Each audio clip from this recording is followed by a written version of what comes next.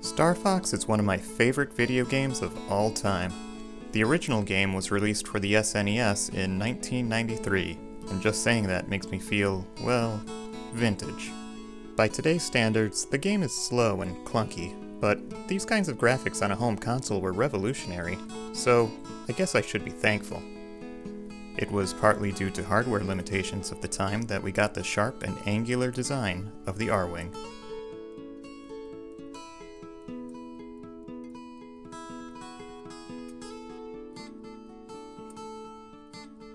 This model was taken directly from the game and weighs in at 56 polygons.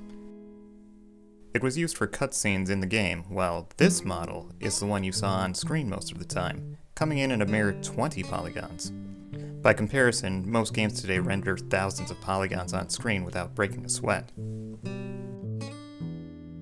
I love the design of the Arwing, and I love 3D printing, so now I have this.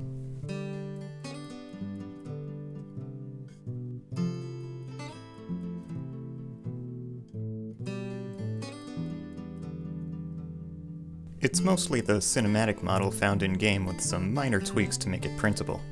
It came out great, but honestly it's a little boring to look at in real life. So I went about creating a higher resolution version based on promotional art for the game. I also used art found in a comic strip that ran in Nintendo Power magazine, but without any more photos of the original model, I had to go it alone from here. With a little improvisation, this is what I came up with.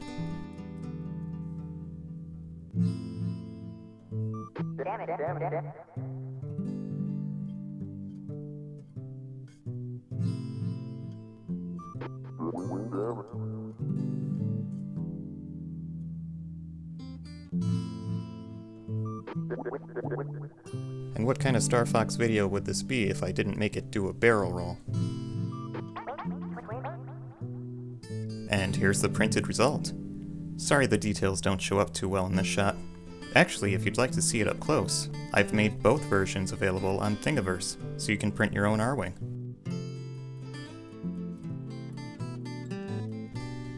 Of course, it's not enough to have a cool Arwing model. I wanted to add lights that flash like they do in-game. Here I'm soldering some mini NeoPixels. They measure 3.5mm square and should just barely fit into the model after adding all the wiring.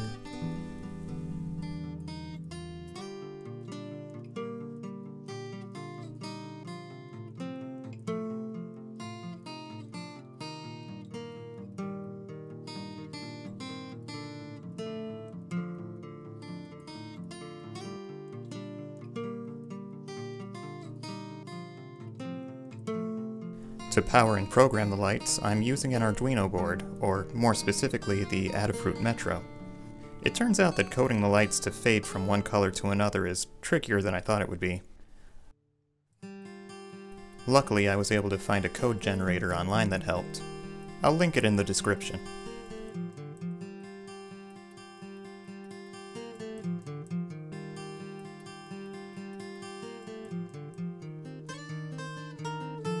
After a little cleanup, I primed the model with Arwing White and G-Diffuser Blue.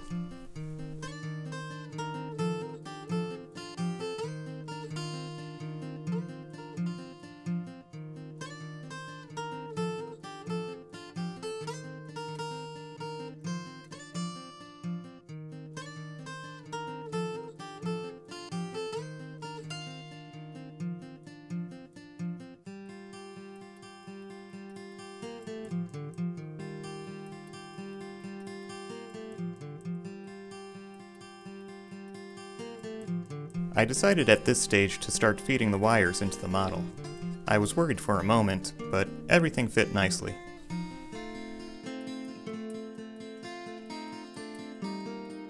A small channel was carved here to hide the wires leading to the wings.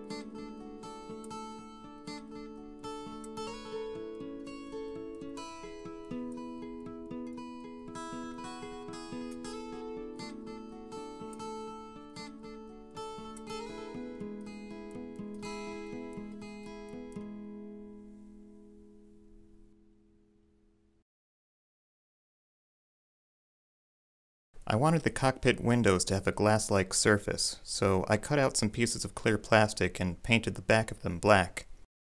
This leaves the front side nice and glossy, while giving it a black finish.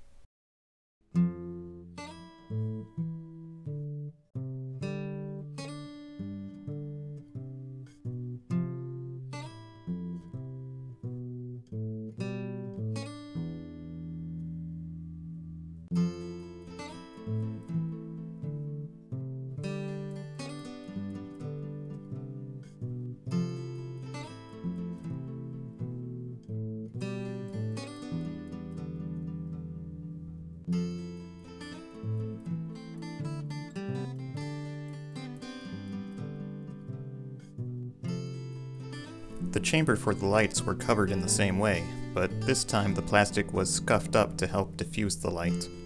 They were then painted to match the color of the lights.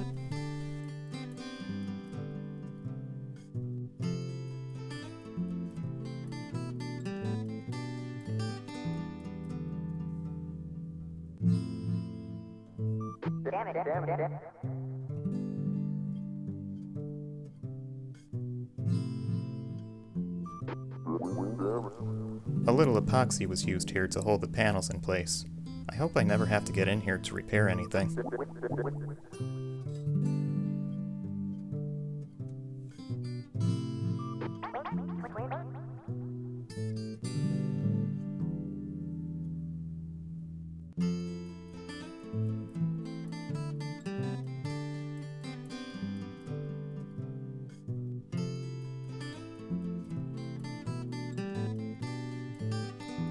A small amount of putty was used here to hide the channel for the wires.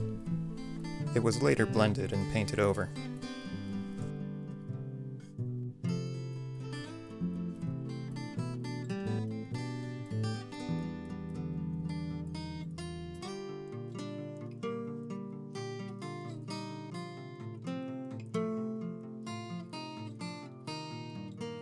I then designed a base that would fit the Arduino. The same trick that was used on the cockpit windows was repeated here by painting the back of this plexiglass black.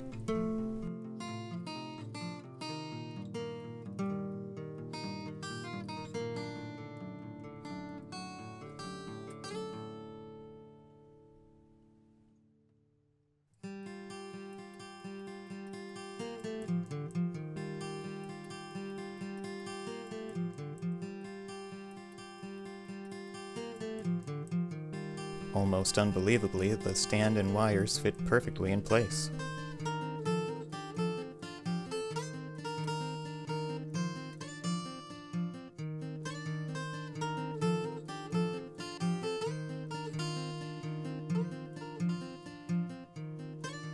The Arduino was mounted to the base and everything was wired up.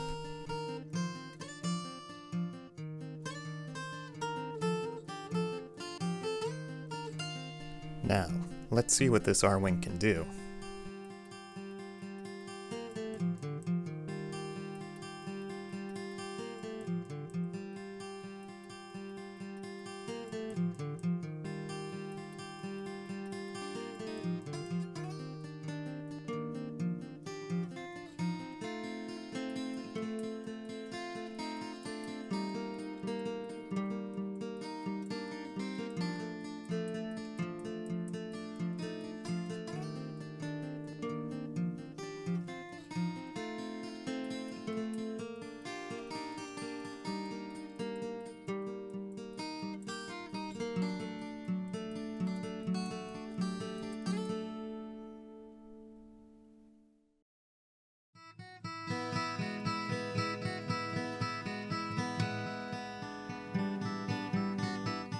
I hope you enjoyed the video. You can be sure to expect more video game themed projects in the future. Until then, I'm Nicholas DeMario of SterlingKisses.com. Thanks for watching.